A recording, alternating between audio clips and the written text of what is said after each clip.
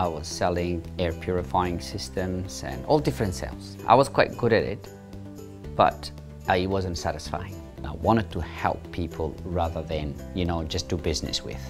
I've worked with Microsoft, so I was part of the team that launched the first Xbox here in Australia.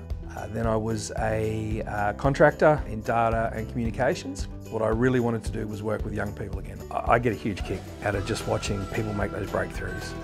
There's been many times where I've left a session in tears of joy.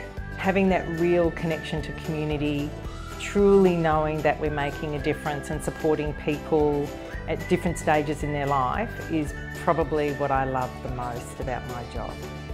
I love my job. It always makes me cry.